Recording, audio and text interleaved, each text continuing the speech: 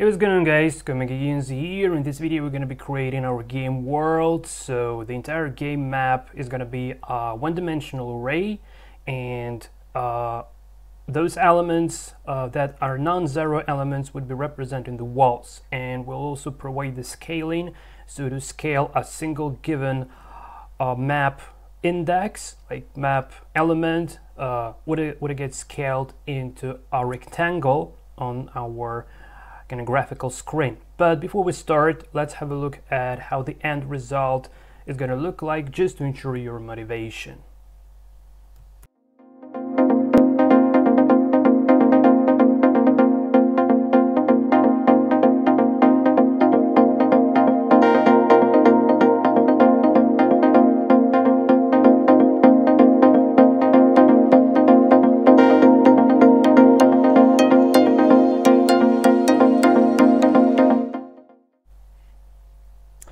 Okay, so currently we have this sort of an output, but I've just realized that it would be better to swap the colors. So let's start with that first. So I just want to have the white background, and actually I probably don't even need that to draw the rectangle at all, and just to save the performance. But for now, let's just swap them like so. And I also want the black font right over in here. Okay, now it's much better. And yeah, I'm just wondering, so probably we don't even need this this rectangle being drawn at all. Yeah, we don't need this, so this improves the performance slightly a little bit. So I just forgot to do this in the very first part. Okay, and now let's go to our map. So the very first thing to consider when defining the constant that is called map size.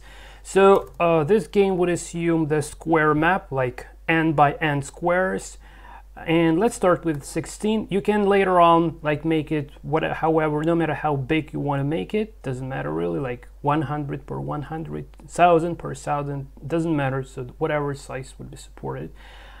And well, but by the time we'll have the map size of 16 elements. And yeah, just let me scroll down a little bit.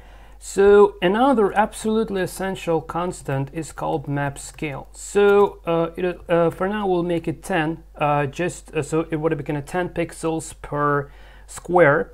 So this sort of a scaling from the array index and to this rectangle that is drawn to the game screen. Well, for now we're just doing this for the visual representation of what the raycasting is.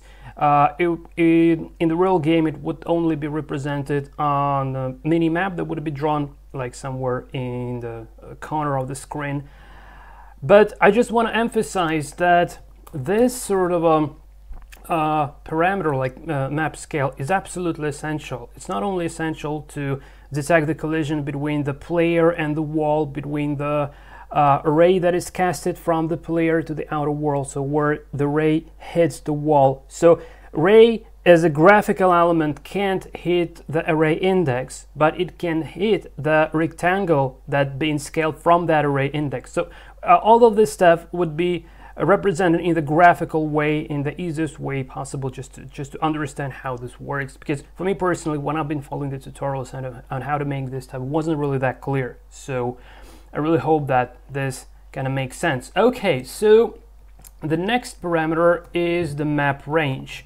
So the map range is how far we want to cast our arrays, and we simply say map scale multiplied by the map size. That's pretty simple and straightforward. And the very last constant is the map speed.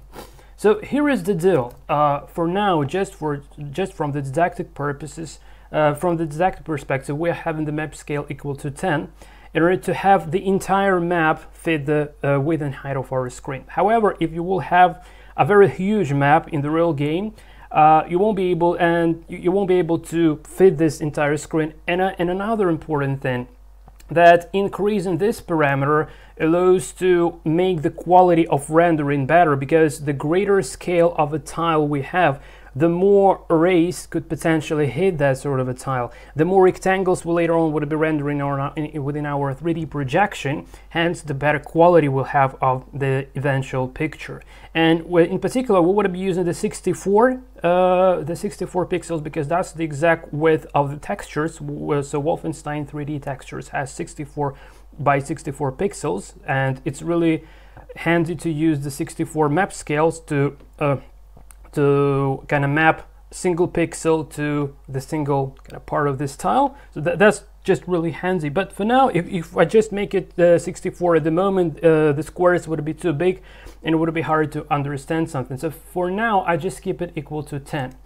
And because we're supposed to be running some tests on how to make the player moving, the player and wall collision detection, so lots of debugging before we actually draw our 3D projection, we need the map speed. So how fast the player is going to be moving from like relative to the side, relative to the size of these tiles.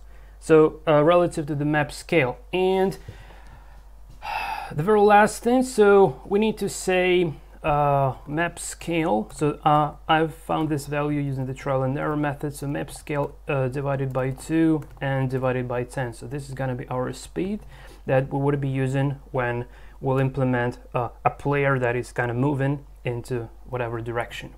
Okay, and finally, variable map.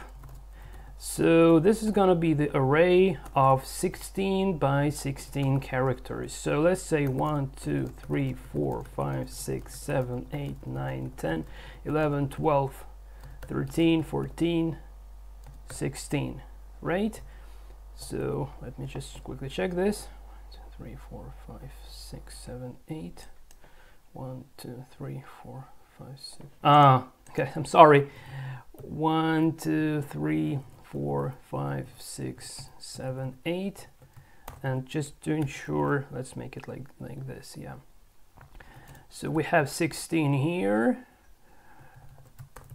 And here we want all the zeros. So I just want to create an empty map for now. Oh, that's clear. Okay.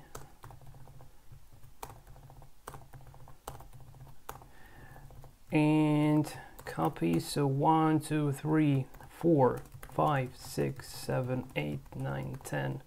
1, 2, 3, 4, 5, 6.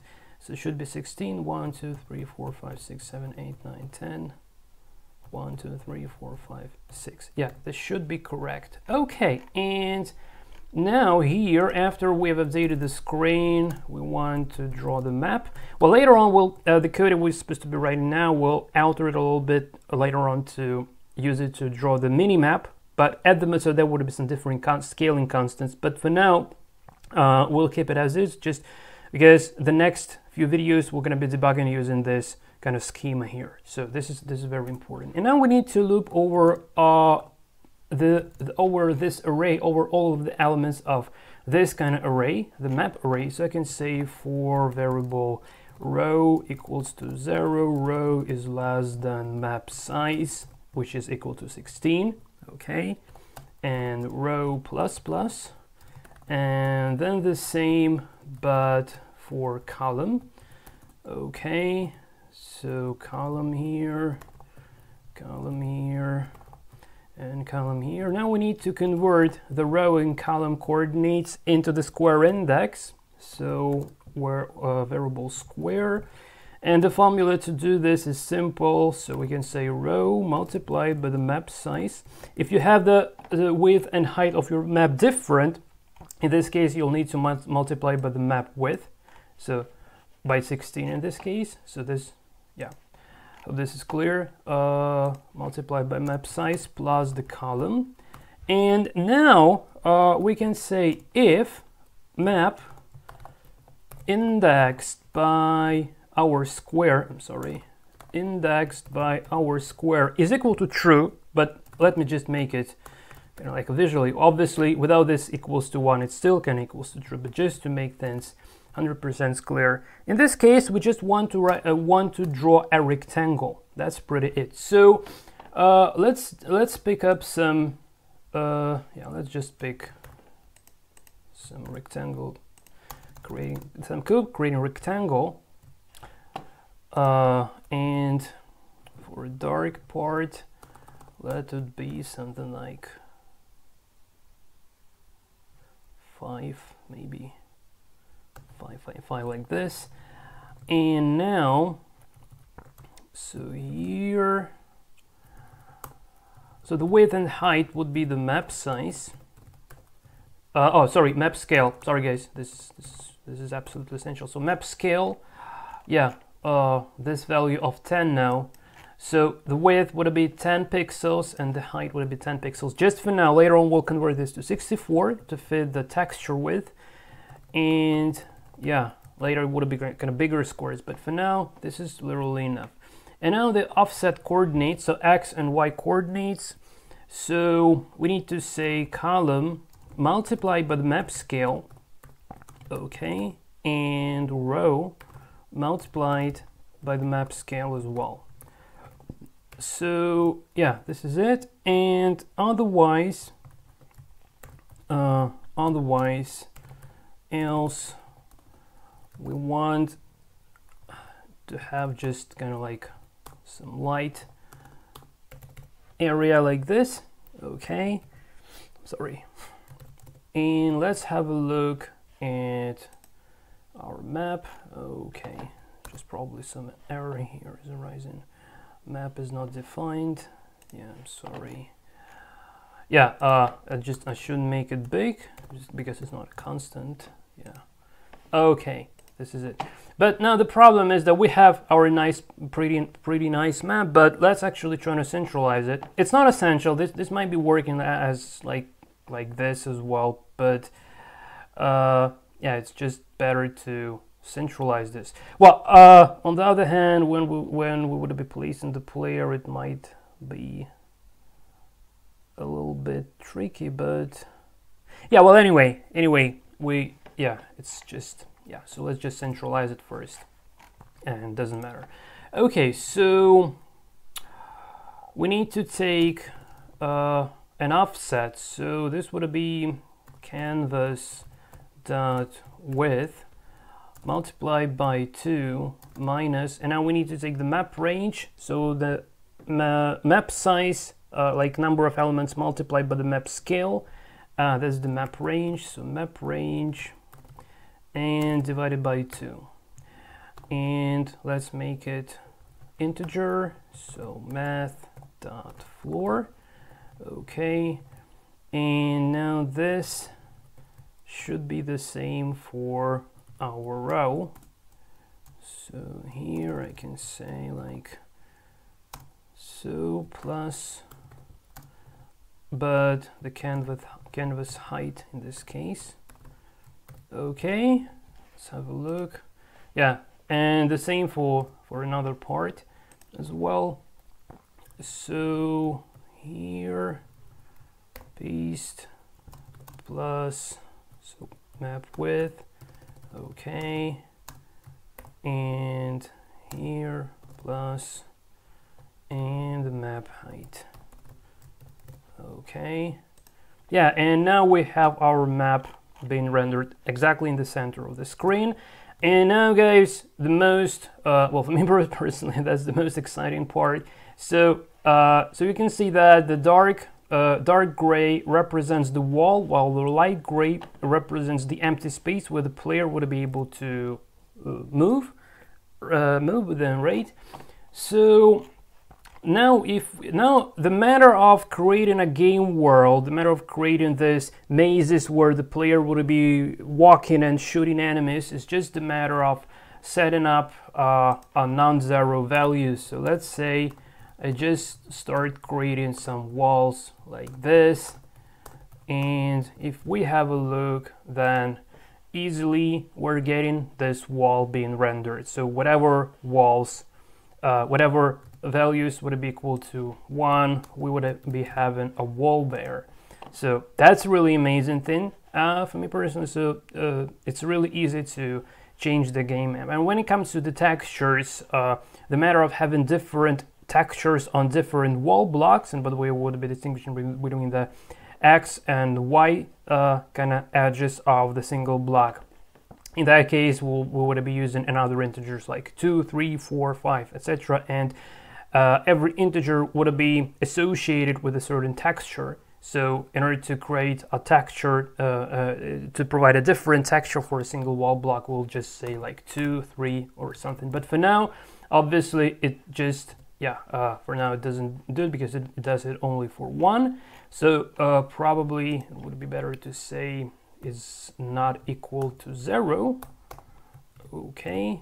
So in this case, would it be printing whatever blocks. Later on the when it comes to drawing the minimap, we can add the colors. So let's say stone walls, would it be gray? Let's say bricks, would it be brown, etc. Just to give an idea from the bird's eye view perspective of what kind of texture we have on the wall, even if we looking from the top.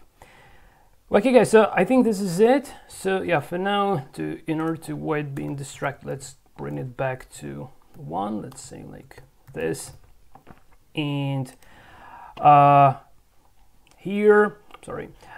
So the next thing to consider, we need to create a player, and the player would be represented by the by the circle, and the player angle, or the direction where the player is looking to, would be represented as the line. And then we'll need to bind the keys on a keyboard to make our player moving around the map, and also provide the collision detection as well, so just to make sure that the player doesn't walk through the walls. But this is going to be the topic of the next tutorial.